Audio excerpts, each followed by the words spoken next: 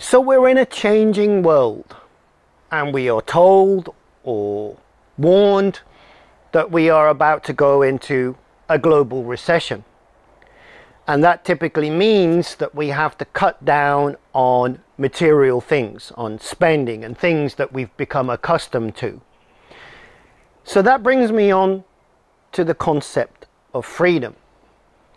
You see, if you're like me, you've been brought up in a part of the world where we are taught and told that we achieve freedom through things, by having more money, by having the healthier bank account, by buying more things, by owning something else, by having another house, by having the money to be able to buy, or this holiday or this thing, or go to the exclusive spa.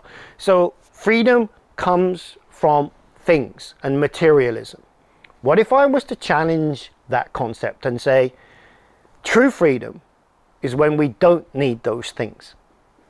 Strip yourself back to basics. Look at what are your fundamental emotional, physical and security needs.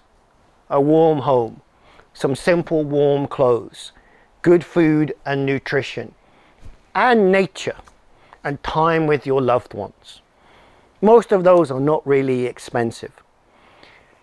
And if that was your locus and focus of control, or even more than control, that was the focus of your existence, and you became more and more free of the need for object A, B, C, material thing D, E and F, then maybe, just maybe, you are becoming a little bit freer every day.